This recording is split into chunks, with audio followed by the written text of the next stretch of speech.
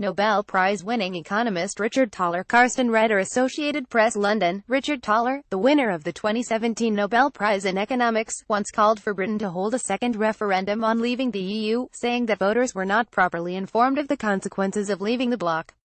Thaler, who won the prize for his work on behavioral economics, wrote in an article for the Financial Times last August that British voters were given a choice that was impossible to evaluate sensibly, and should be given the chance to change their minds on Brexit if the facts change. Thaler said that could happen either via a vote of Parliament or a second referendum. In short, Brexit should not mean an immediate Brexit. Thaler argued in his article, which was written more than 6 months before the UK triggered Article 50 in March this year, that the vote, which saw Leave beat Remain by 5,248, should not have been treated as a mandate to hastily invoke Article 50. Certainly a majority of just 4 percentage points in a non-binding referendum should not be considered a mandate to hastily invoke Article 50, Thaler wrote. The vote was more like a straw poll of voter sentiments about a range of issues than a considered evaluation of the costs and benefits of membership of the single market.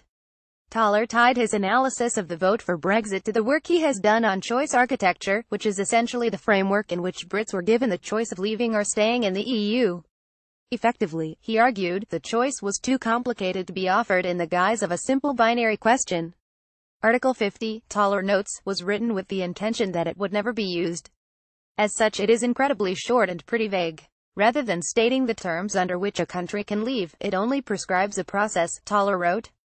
That vagueness allowed those on the leave side of the argument to offer Brexit voter all sorts of promises without actually knowing whether or not they were actually possible. Making the rules so vague has had unintended consequences. First, it allowed proponents of Brexit to offer voters the apparently unrealistic hope that the UK could negotiate an associate status similar to that of Norway, but with some modifications of the rules on free movement of people, Thaler wrote. You can read the full article, from August 17, 2016, on the Financial Times.